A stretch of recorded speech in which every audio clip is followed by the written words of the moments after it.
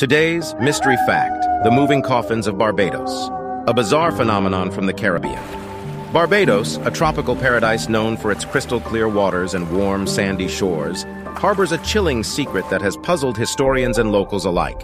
The Chase Vault, a small family mausoleum in Christchurch Parish, holds the key to this chilling mystery.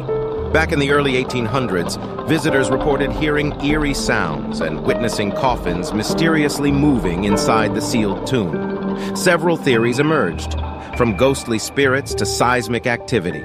But to this day, no one can say for certain what caused these coffins to shift.